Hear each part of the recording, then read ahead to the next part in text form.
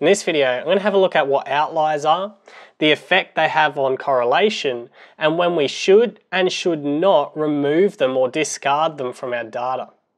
Now, first of all, what is an outlier?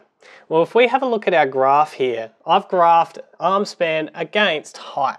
And you can see that if we're looking at this general trend of our correlation, it seems to follow a positive trend up in here, except for this one point down in here.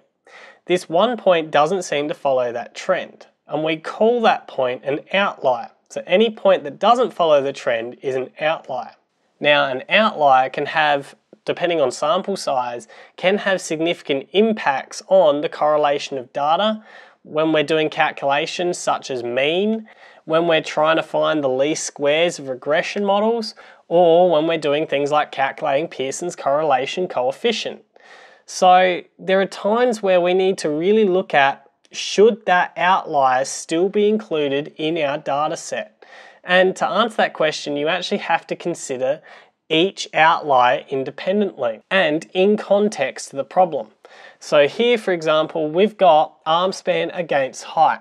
And this outlier shows it's a very small height. Let's just say, for example's sake, it might have been 10 centimeters with a very large arm span. Let's say, for argument's sake, a 2-meter arm span.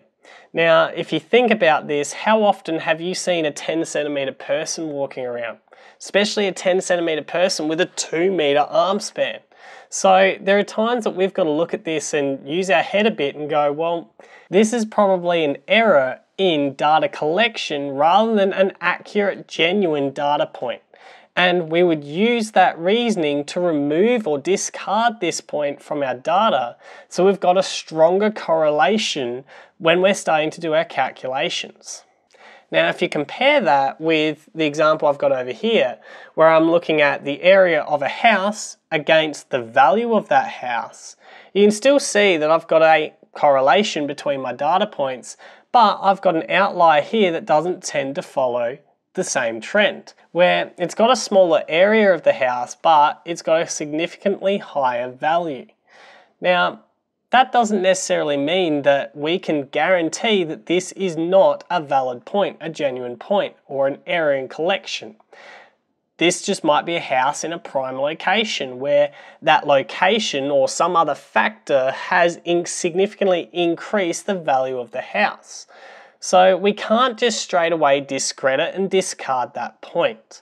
There are, however, some special situations where if you can reason why you're discarding something, that you may still discard this point.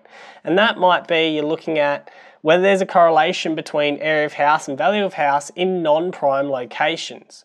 But to genuinely do that, you would really need to know that this house was in a prime location.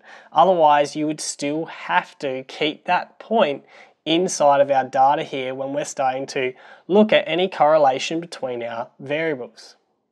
So to summarize, outliers are these points that don't seem to follow the general trend of our data here.